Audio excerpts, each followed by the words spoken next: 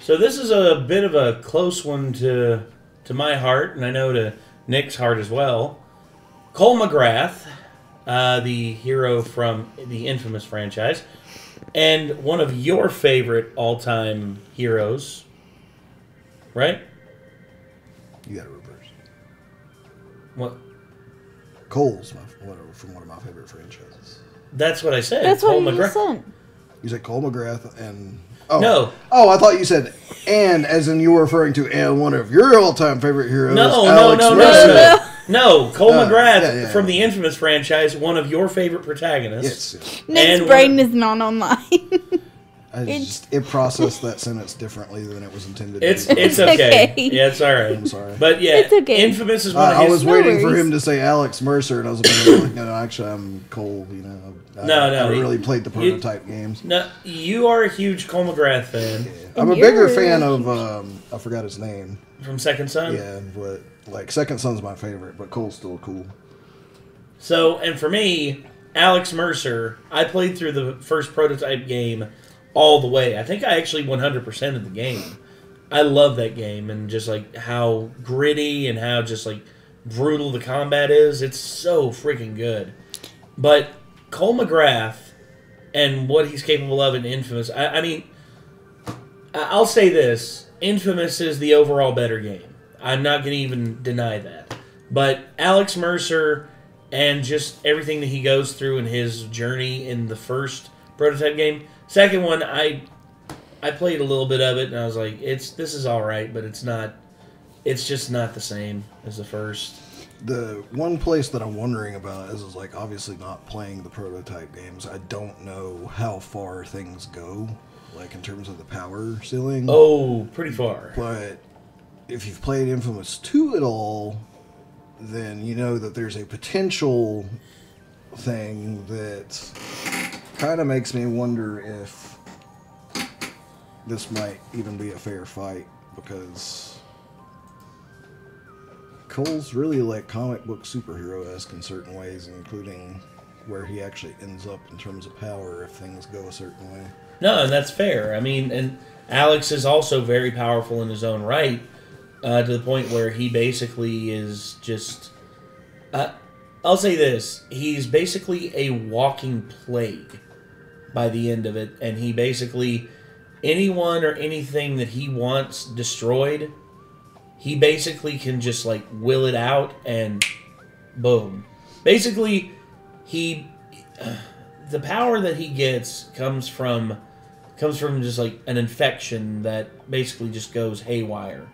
And with his DNA, he evolves in a different way than everyone else. Everyone else becomes, a shambling husk or a bioweapon, but instead he not only becomes a bioweapon, but he becomes a sentient bioweapon that literally learns, like, through his abilities. All he has to do is imagine what he wants, and he gets it. For instance, like, if he wants, like, his fist to be covered in, like bionic steel, then, or, biomass steel, then and then next thing you know, he can punch through walls. If he wants a blade that can cut through anything, then just... next thing you know, he's got whatever he wants. And Cole, I know Cole's predominant power strain comes from, like, electricity. Mm-hmm. That's his predominant one, but electricity is a hell of a thing, and it beats... Like, unless I'm misremembering, then there's a potentiality for Cole to become pretty close to, like, a demigod with it. Yeah. And that makes it interesting for me because, like, where both of them go, I'm wondering how that's going to mesh and who's going to have the superior build. But I'm a fan of both. I played both games. I beat Prototype and I 100%ed it. Infamous, I never got a chance to fully finish it, but I know what happens because I watched my friend play through all of Infamous and all of Infamous 2, so...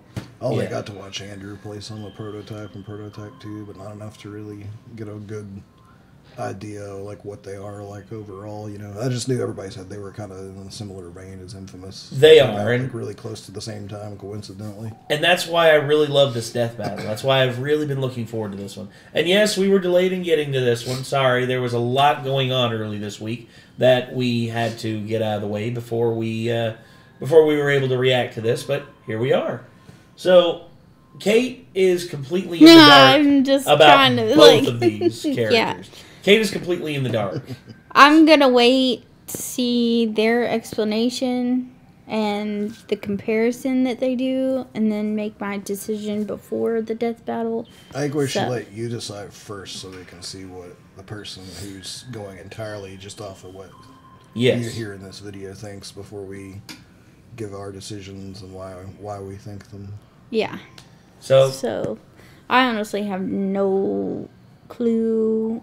I think that's never heard anything about these people. I think that's the beautiful the beautiful part of it, Kate, is that that's the thing. Is like I'm an unbiased person. Exactly. It's a decent way to introduce you to a couple of interesting, underrated to an extent games that we may not have time to show you otherwise.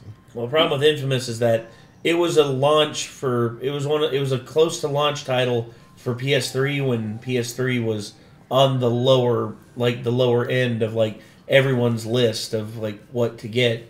Prototype is a little bit more famous, but it was overshadowed by Halo, overshadowed by just like all of the big games that came out on Xbox. You know, Halo, Call of Duty, all of those outshone Prototype, and that's why both of them are underrated. And, I gotcha. Yeah, but I want to see this. Let's get into it. Here we go. MacGrath, the patron saint of Infamous. Alex Mercer, the Blacklight Virus prototype from Prototype. He looks cool. Yeah. You voted for it, so we're finally Alex is very edgelord. Characters were ever relevant. By the way, the reason I loved these games when they came out is because these were basically, Infamous, especially, it was basically the first superhero comic book game that was really, really fucking good and open world before the new, like, Batman games and then Spider-Man game came out. Yeah, it was right before Arkham came out. And for me, the only one I can think of that came before this, it wasn't fully open world, but it had segments that was very wide open. Incredible Hulk, and Ultimate Destruction. That one is so good.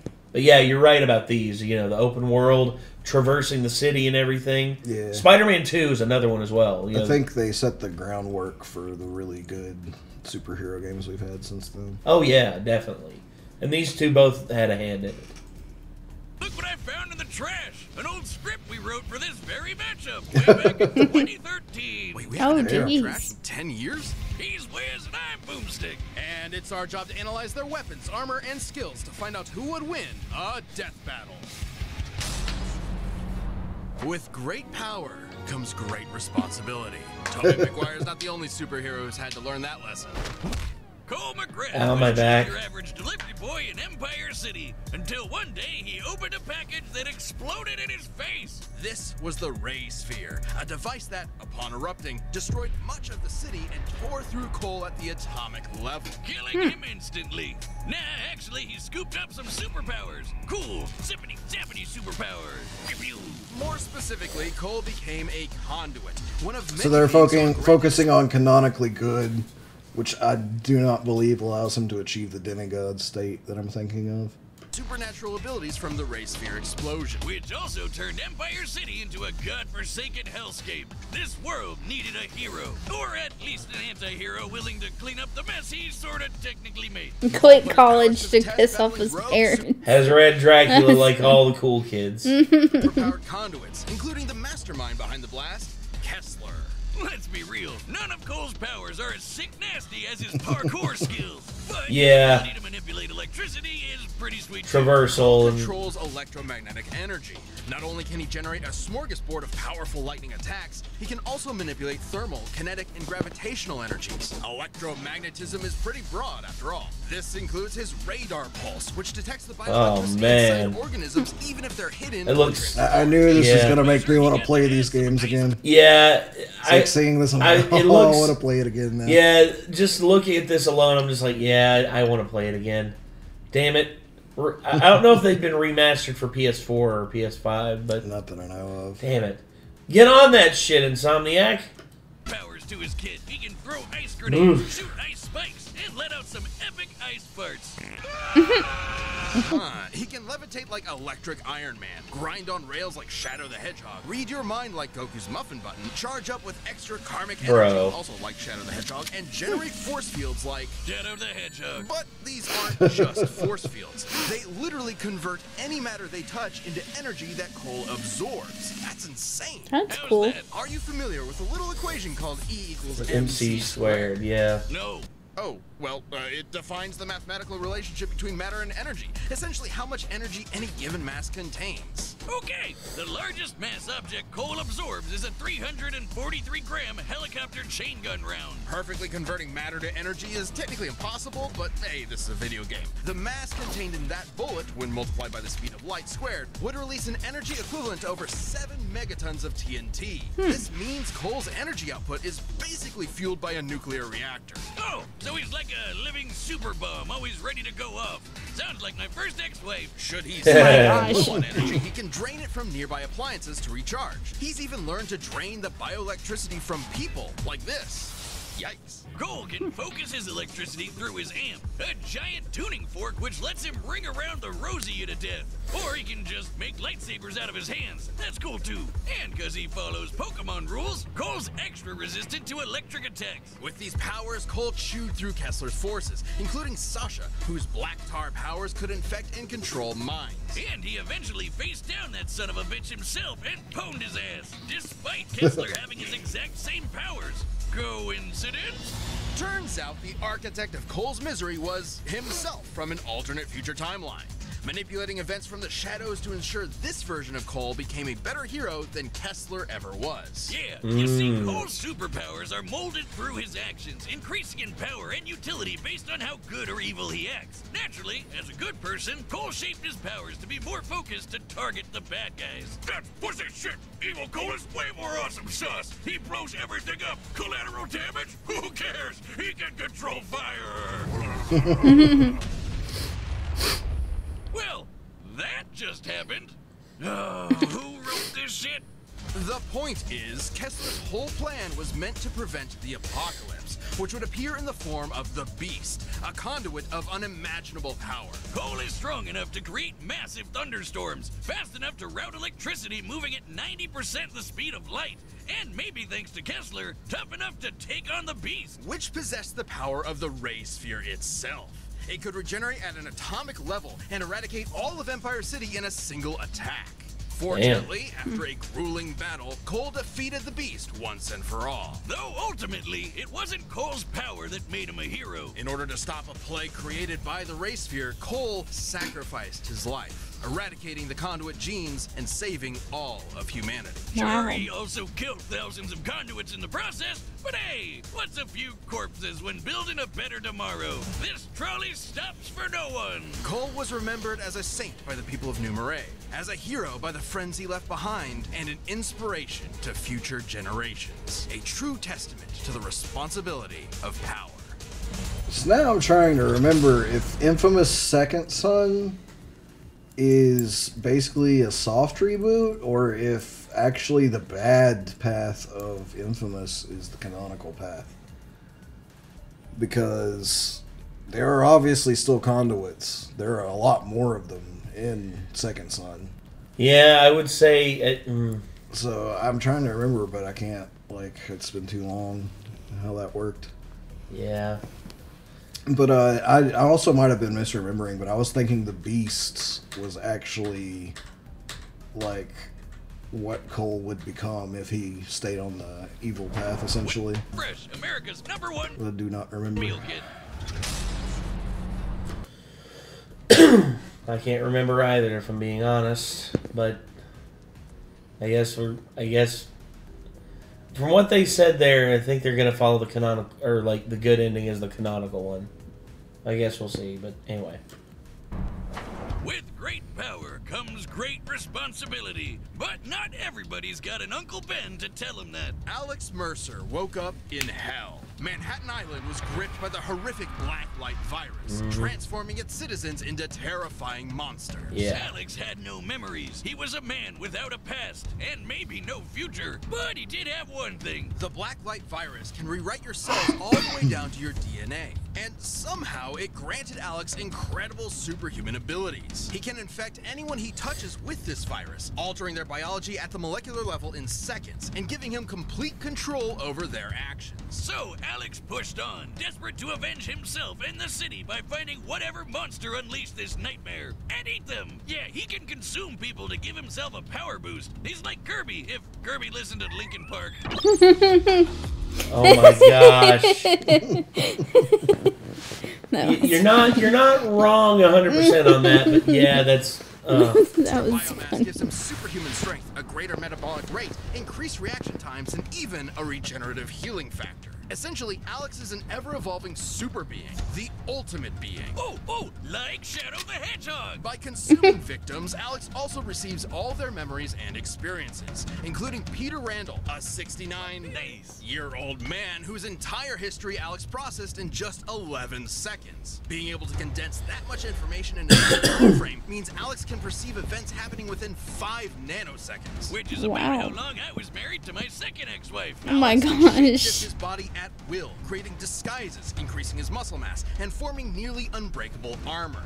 And when he wants to kill someone, he can become his own weapon, turning his limbs into claws and blades, or generating countless tendrils that give him unmatched control over his environment.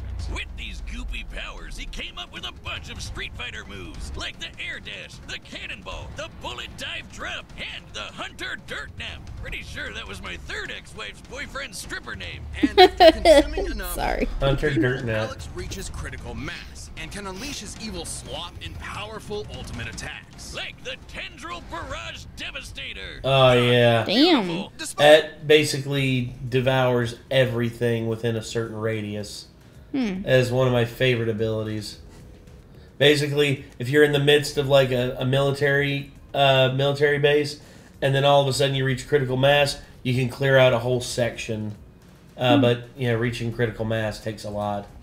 Despite being seen as the world's most wanted terrorist, fair, Alex used his powers to stop the spread of the virus and end the city's nuclear devastation. It was then he learned the truth. He wasn't Alex Mercer at all. He was the Black Light virus itself, which absorbed the memories and likeness of the real Alex Mercer, who was not only dead, but actually responsible for all of this in the first place. To decipher this, I recreated the Black Light virus myself, the most dangerous... why is it empty? He's right behind me, isn't he? So the man Alex was hunting the whole time was himself. Dun, dun, dun. That's right, Boomstick. Turns out Dr. Alex Mercer helped create the Black Light virus, and when things didn't work out and he was about to die, he recklessly unleashed it upon the city. What a petty SOB! What he didn't know was that the virus would merge with his sentience and memories and become a new Alex. How? Why? Don't question it, it's a nothing burger. But is this massive viral material They never clarified it. actually human in any meaningful way? The poor bastard sure tried to be. Too bad humans can be dicks, and everyone kept betraying him. Even the so-called love of his life, who shot him in the face. Whoa! So Alex figured, obviously, humanity had to go. Not just go, but be made better. Whatever goodness remaining with this Alex was left behind as he plotted to unleash a second Black Light virus, recreating humanity into a super species in his own image. Great power became great terror.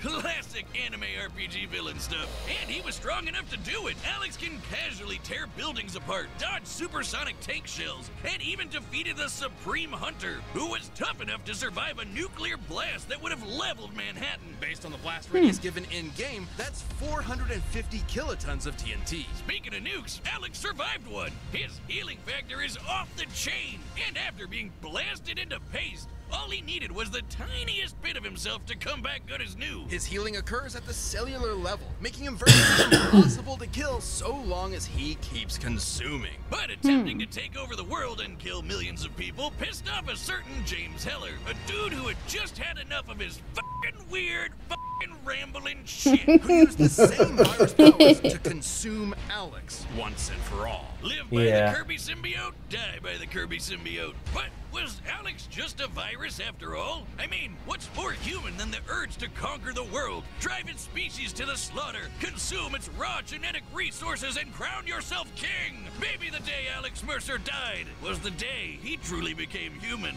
Wow, that was intense. Fuck yeah, it was.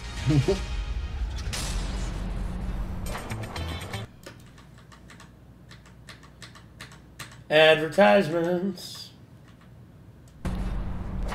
All right, the combatants are set. Let's end this debate once and for all. It's time for a death battle! All right, Kate. Who you got just from seeing that?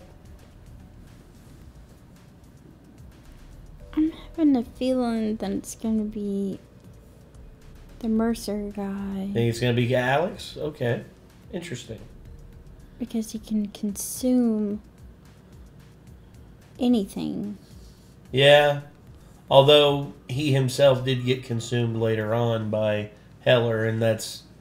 But, well, both of them met their ends, and Cole's, like, they're going with Cole's, like, canonical good ending, and they're going with Alex Mercer's canonical, like, evil ending. Mm-hmm. And I think that's where, you know, it's just like, one's more good, one's more evil. And I would say, yeah, I don't know. I think Cole has some defenses against Alex, but I don't know if it's enough. Yeah, that was my thought too. Because if Alex's healing factor can bring him back from literally like a little bit of genetic material. Right. Yeah. I just have a feeling that it's the Alex guy, but I could be wrong. So we'll see. who are you? You still going Cole? I actually think it's Alex because he's super overpowered sounding compared to Cole. Yeah, unfortunately. Cole's just an electrical superhero essentially, and while he does have a lot of power at his disposal, he doesn't seem to be nearly as hard to kill as Alex sounds like he is. Yeah. And I think they're going to give it to Alex based on his healing factor and his shit that he survived and stuff, you know. Mm-hmm. Probably. I guess we'll see. So are you voting Alex as well? I'm going Alex as well. Okay. So, yes, we might as well jump on in, shall we? I think if anything, like if they're going to give Cole like a fake ending, like he's going to blow himself up to take out Alex, but then Alex is just going to regenerate and they're going to give the win to him, you know.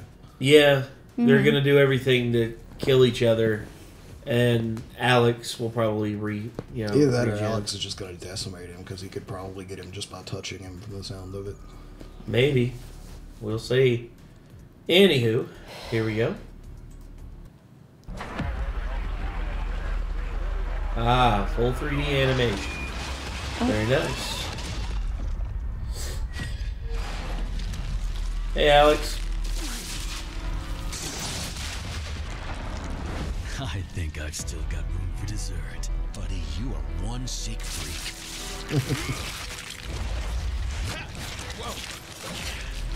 Parkour.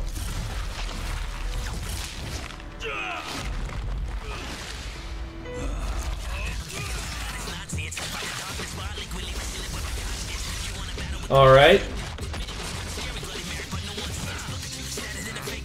Well, this is Cannonball.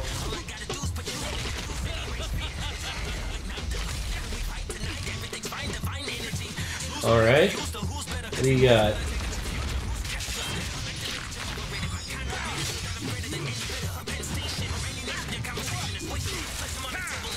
Ooh. Electricity. And ice.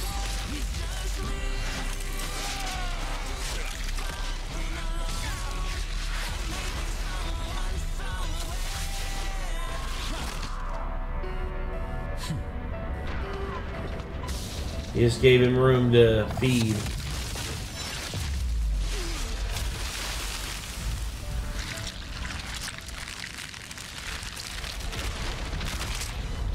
What a nightmare. You don't know the half of it. Uh-oh.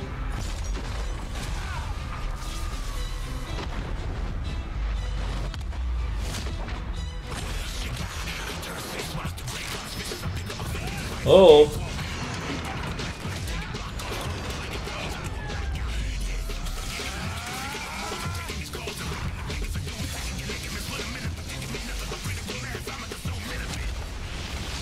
Yeah, even if Cole loses, this is dope.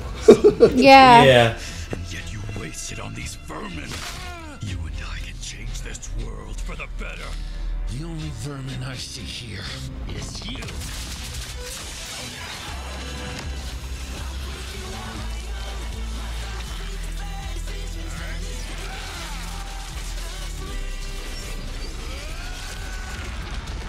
Ultimate form.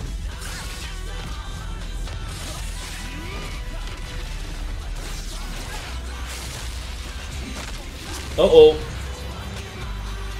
Dive bomb. Oh, shit. You don't want to give me your power. Fine. I'll just take it.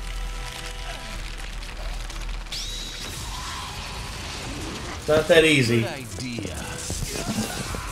Oh shit. Oh, shit. This world sure isn't perfect, but it's a lot better without you in it. Damn. Really? Damn. We were all wrong. Hell yeah. That's cool. Damn, we were all wrong. Huh. Cole MacGrath I wonder for what the their win. reasoning is going to be for this. I don't know. When that script was in the trash, I had to hear someone say awesome sauce. Opponents were incredibly versatile and deadly, and both could match each other's powers blow for blow. They could each create weapons, amplify their strength, and fight at range. But could Cole survive Alex's infection? Well, Alex would usually need to weaken an opponent to get that trick to work. Even then, the Ray Sphere incident that created Cole's powers in the first place ripped apart everyone else down to the atomic level. And the Beast's attacks were capable of the same thing. Considering the Blacklight virus only works down to molecular DNA, it's reasonable to say Cole would be able to resist it. Sure, Alex could have potentially consumed Cole's biomass to give himself an edge, but Cole could just do the same thing to Alex, absorbing his bioelectricity to power himself back Oh, up. that's Oh, right. I didn't think about that. Huh. Notably slower as well. Vulnerable to possible corruption, notably slower. Smarter, more experienced, harder to kill due to regeneration. More powerful, better range options, could resist the Blacklight virus. Yeah.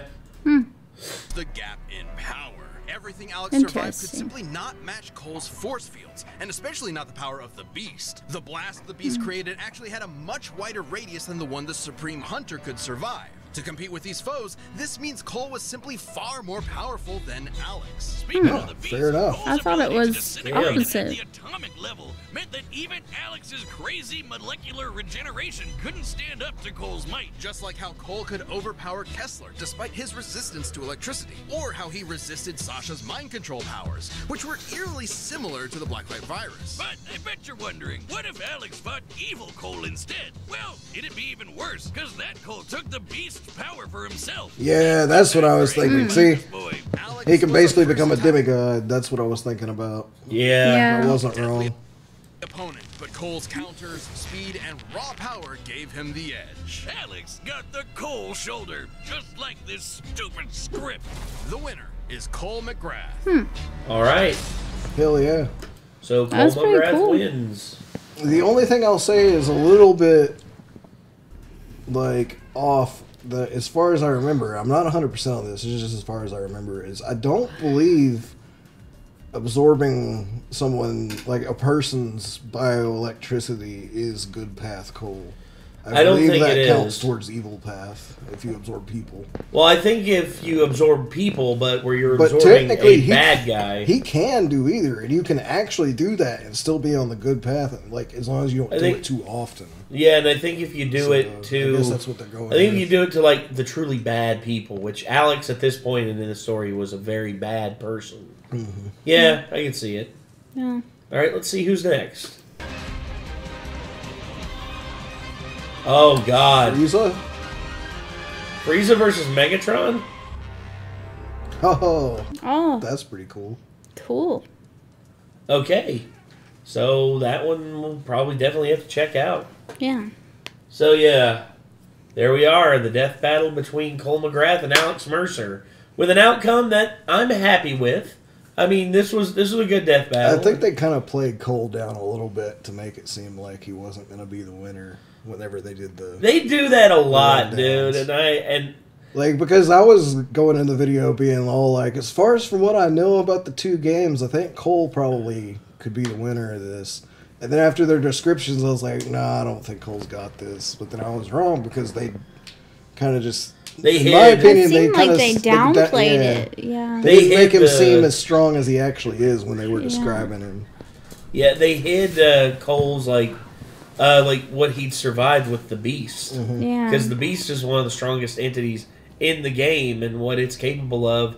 They didn't really talk about what the Beast was capable of. They do that sometimes with these. Yeah, so I would say for all intents and purposes, you know, Cole, like, this is a good death battle, and they did a good job on determining what the outcome was. The actual death battle scene, though, that was epic. Like, oh, yeah.